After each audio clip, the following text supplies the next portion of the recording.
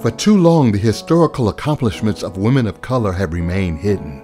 Though their dreams deemed forbidden, these trailblazers continue to work in the shadows of others who received all the credit. Well, to mathematics educator Dr. Shelly M. Jones, these facts didn't add up, and hence a book that uncovers and beams these brilliant, courageous women, unhidden figures. The book is titled Women Who Count. Oh, okay, Women Who Count, Honoring African American Women Mathematicians. It's a children's activity book I wrote to motivate children in grades 3 to 8, although it's appropriate for children of all ages. In the book, I have 29 mathematicians featured, and for each I have a sketch or a photograph. I also have biographies for each of the mathematicians, followed by elementary and middle school activities, such as word searches, crossword puzzles, equations, solving equations, an I Spy lab, just because those are things that I think kids would enjoy doing. The book is sectioned into 4 parts. The first, the pioneers, the unhidden figures, and the contemporary first. And each of the women are different times in history. For instance, the contemporary first include mathematicians like Dr. Talitha Washington. She was the first African American to receive a PhD in math at the University of Connecticut, UConn. And so in 2001, we are still having first. We all gonna end up unemployed riding around in this pile of junk. You're welcome to walk the 16 miles. Or I'll sit in the back of the bus. Like that. You have identification number? NASA, sir. NASA? I had no idea they hired. There are quite a few women working in the space program. Least I can do is give y'all an escort. 3 Negro women are chasing a white police officer down the highway in 1961. That is a God-ordained miracle. In 14 days, astronauts will be here for training. And we're shooting a human into space, and it's never been done before.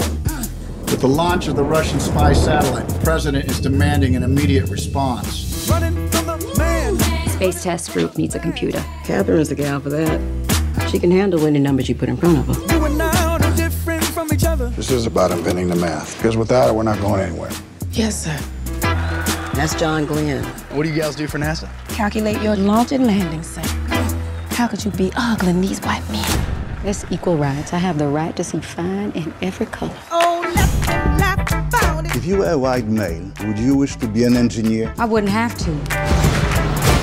I'd already be one.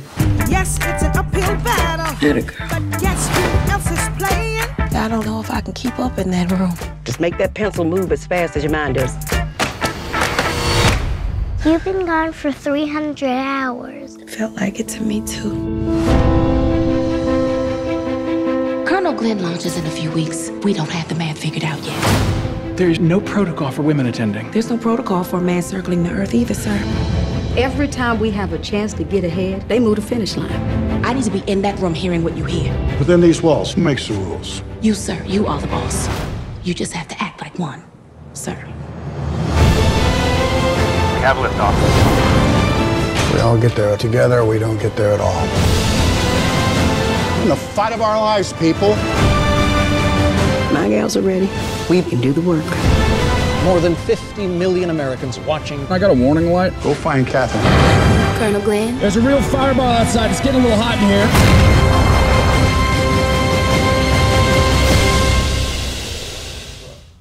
When I saw that movie, it blew my mind.